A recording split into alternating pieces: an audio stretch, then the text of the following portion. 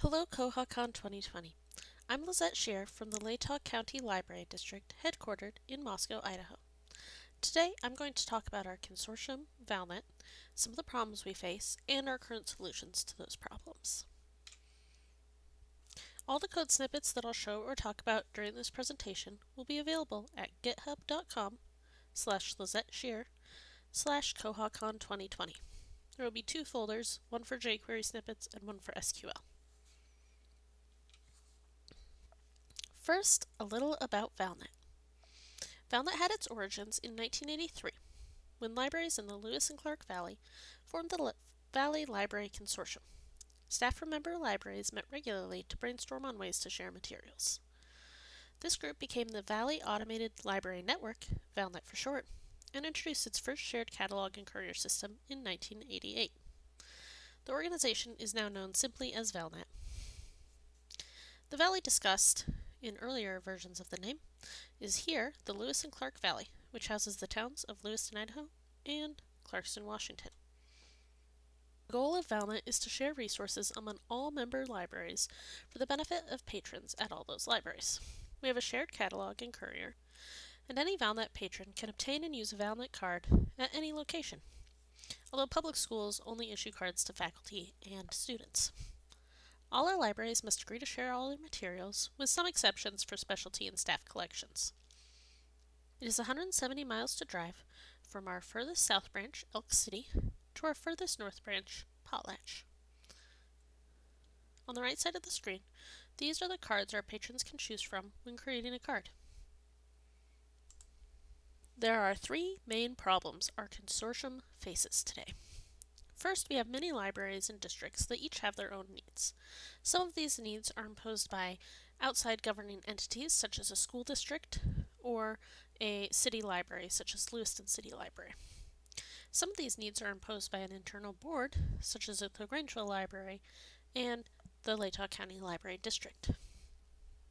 Second, we have a mix of libraries and districts, such as Latah County Library District and the Prairie River Library District, and standalone libraries such as Lewiston and Elk City. There are different needs for multi-branch systems versus standalone branches within the consortium. Finally, there are the different needs of school libraries and public libraries. Schools have different needs for their patrons and collections. I'm going to break down some of the specific instances for each set of problems, as well as some of our solutions. The first problem we face is many libraries with many needs. What are some of the different needs in Valnet? To fine or not to fine? That is the question. Most of our school libraries never charged fines because of the school's requirements surrounding taking money from students. Last year, the boards of various Valnet libraries began the process of deciding if and when to go fine-free. Most of the libraries in the consortium went fine-free by February, except for Latah County and Grangeville Public. Latah County had planned to go fine-free at the end of March, but the shutdown to the state of Idaho due to COVID-19 changed our timeline. Instead, we went fine-free once we closed and started advertising after we reopened in June. We extended all our due dates, first with help from Bywater, then with the awesome new tool, until right before we reopened, so there were no fines at that point. Currently, Grangeville is the only library that is still collecting fines on their materials. This problem ties in with the next problem, differing circulation periods. When Valnet formed, and as new libraries have joined, we've allowed everyone to keep their own circulation rules. This can cause problems for both our patrons and our staff in a few ways. Patrons sometimes get confused because their items all have different due dates. Also, if they get an item that has fines, it can cause confusion, since our branch no longer collects or charges late fines. It can also be confusing for staff, both when setting and updating rules in the Circ and Fine Rules table, as well as when checking out items with different due dates, and sometimes when placing holds on items at libraries that allow a different number of holds than your home branch. Another problem we run into is the different libraries' needs on the purchase suggestion page. Some branches don't want to do online purchase suggestions at all, while others want to have different notes and requirements for their patron suggestions. So how do we solve each of these problems? Well, the first two tie in together. Since each library has their own circ rules, we can't just set all the fines to 0 at branches that have no fines and have their patrons never get fines, no matter where the item comes from. There has been some talk about standardizing the rules, but since these libraries have different needs, that might not work out anytime soon. For now, other libraries write off Grangeville fines when they come in for our patrons. Before the libraries that did go fine-free went fine-free, we would each keep the fines that were collected at our branches, rather than send money through the courier. So now we're all writing off Grangeville fines, because we would have been collecting the money for ourselves, and trying to figure out a good solution so that Grangeville doesn't lose too much revenue from this change. But patrons at fine-free libraries also don't have to pay to the one library. If our circ and fine rules were standardized, we could more easily do that. For the purchase suggestion differences, I have a few bits of jQuery to show off today. Big thanks to Lucas at Bywater, who helped me when I've hit roadblocks, and also to George Williams, who set up some of the code that we'll be talking about today when he was in my position. First, I'm going to talk about a couple of changes to the staff client purchase suggestion screen. This code would need to be entered into the intranet user JS. This chunk of JQ is used for a number of uses on the staff client, such as formatting some shelving locations on the check-in screen, automatically populating a patron attribute only Latah County uses, and this purchase suggestion code. It is used to identify certain staff patrons as LCLD staff by checking if their username contains certain strings, in this case, MOS for the Moscow Public Library. If so, this checks if their username contains MOS, and if it does, it gives them the attribute LCLD staff. Then, if the logged in username has the attribute of LCLD staff, we can do some more. My focus right now is on the purchase suggestion page. For Latah County Library staff, we had a line before the notes field that says, "Please ask patron if they would like interlibrary loan if not purchased by the library," and put ILL yes or ILL no in the field. Also, please initial. Not every library in the consortium does interlibrary loan, so we don't want to add that to every staff's purchase suggestion page because it might be confusing. Also, not all the libraries that use interlibrary loan use the same process as Latah County. Latah County, if the item isn't purchased and it fits within our parameters for interlibrary loan, we'll send it along to our interlibrary loan staff. Throughout Valnet, we use shared staff logins at the circulation desk. Each branch has a branch code circ account. For example, MOS circ. Since we have shared logins, we also want to make sure staff are initialing the purchase suggestions, so if we have follow-up questions for the staff member, we know who to ask. Here is what this note looks like for staff.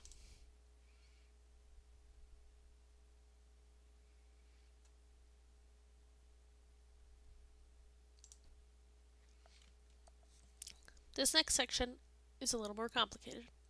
First, I'm going to highlight a couple of system-wide changes I made so my examples make sense. Then I'll show you the code and examples for our setups. This is all on the patron side, and in the OPAC user.js, we've changed the labels for adult to author/key actors, and to collection title to youth or adult item. This more closely matches how our consortium uses the purchase suggestion form. We've also hidden the publication place, quantity, publisher, and standard number from the patron screen. I am looking forward to bug 23420 being pushed, which is currently in past QA. That way I'll be able to take some of this code out. Here's what the edited form looks like currently.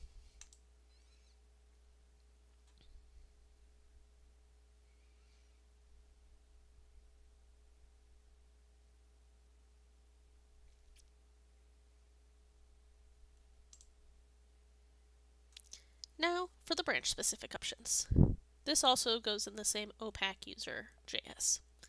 First, we set up to hide the form as the default by assigning the class formHide to the form. Then, for each branch that wants a custom text block at the top of the suggestion page, we prepend a div for that branch or district and make it hidden. Then, populate it with the information that we want. So, at the start of the form, we'll prepend a div for Latah that's hidden with the information we want. And you can put any kind of HTML in there, so we put a link to our website. Since patrons have logged in branch stored on the page, we can do some slick customization per branch. I start with setting a variable with the logged in username's branch code. This will let us set the patron's page based up on their logged in library.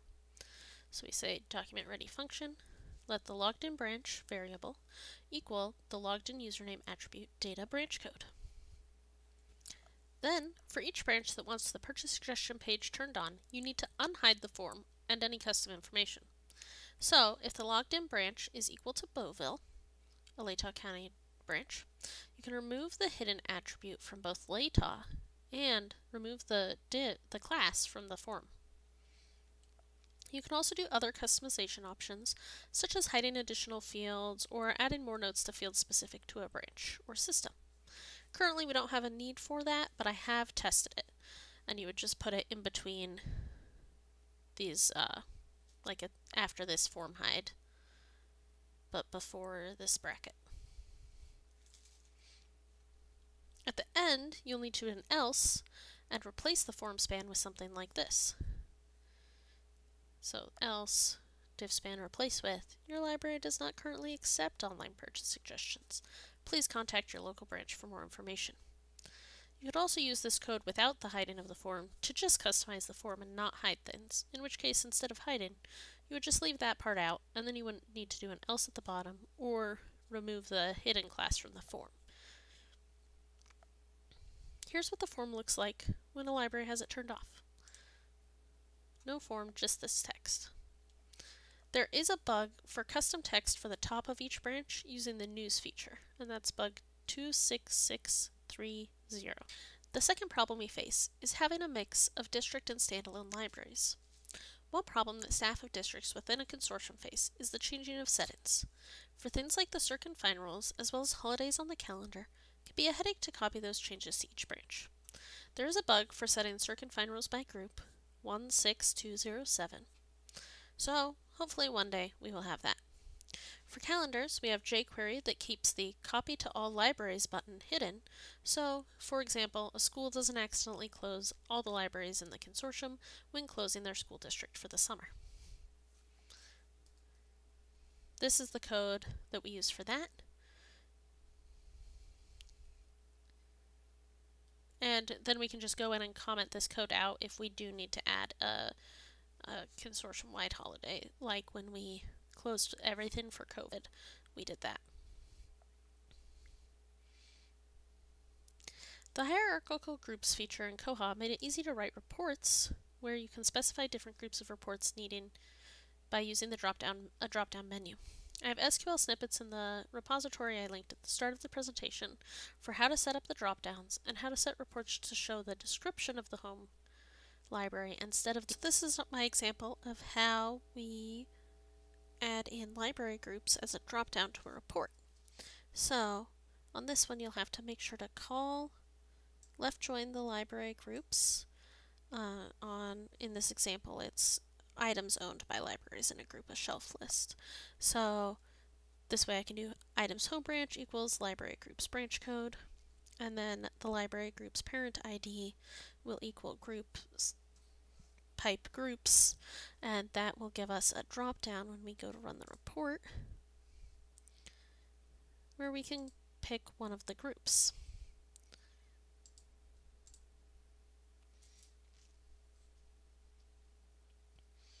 And then that'll give us just the ones with home branch. It has a parent ID that matches for Latah County Library District. So then for this example, we'll show library groups. This is it'll show the description or title, whichever way you want to do it, rather than just the ID. But you do have to call the library groups table twice. So how you do that is you would call the library groups and then give it an alias. In this case I did LG parent, and then left join library groups with a different alias, LG child, on the parent LG parent ID is going to equal the LG child parent ID field. Confusing, I know. And then that way you can get the parent title or description for each branch name and branch. That's what this report example is. And so that can be helpful, especially if you're running a report that maybe has multiple. You're not like limiting on the group necessarily, but you are wanting to see which group they're in, maybe for sorting purposes. Purchase suggestion collection development works a little differently for library districts versus standalone libraries in Koha. Because the library puts everything into one branch, it's our purchasers have to look at 7 separate branches for items to check. So instead, we've done something a little different. Our district has 2 purchasers, one for adult materials and one for youth materials. The branches also have a small paperback budget, but the bulk of the collection purchasing is done via the youth and adult services librarians. To make the process of using these suggestions easier for them, we've set up suggest status, that's an authorized value, options that are specific to our county. Then each purchaser has a link to LCLD send to adult or LCLD send to youth for all libraries.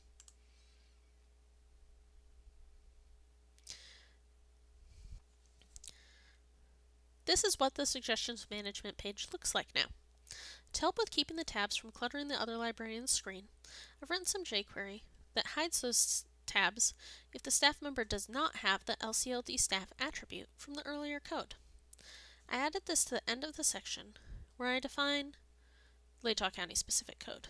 Since the section starts with an if and there isn't an else at the end, I can add an else statement at the end that affects all non-LCLD staff.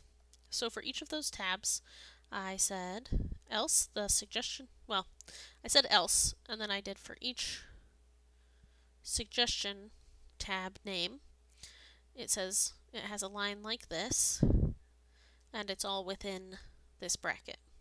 And so with all of those, these are the only ones that show. We use declined instead of rejected consortium-wide, but occasionally one still ends up in rejected, so we like to have that visible. This way, other consortium staff gets a nice cleaned up set of tabs. There are a couple bugs related to these. Bug 26649, authorized value suggests status doesn't currently respect branch limitation, so it shows up for everybody whether they're at that branch or not.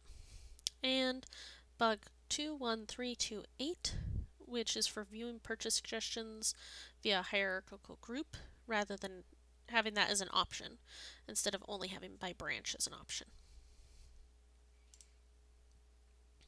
With most of our libraries now going fine free, the main differences in the school library's needs and the public library's needs is the need for summer closures for the schools. If the branches were all closing for the same dates, we could use the calendar and some system preferences to lock everything down, which we did when all the branches closed for a few months during COVID, or a very number of months, but at the start we were all closed. And each school has different schedules, and here's what we have to do for each branch. Set hard due dates, calendar closures, turn off pickup location, add news to the OPAC, and hide those branches' items from the OPAC, as well as changing rules so holds can't be placed. Then we have to undo each of these steps when we're ready to reopen.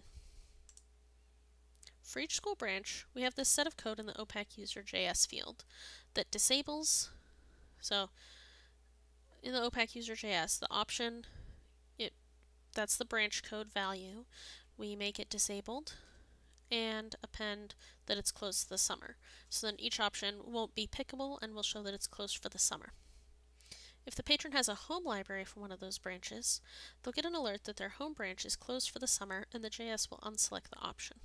So if whichever branch selected value is Ash, which is the library that's closed, then you get an alert that your home branch is closed for the summer. Please select a different pickup location, and unselects that branch.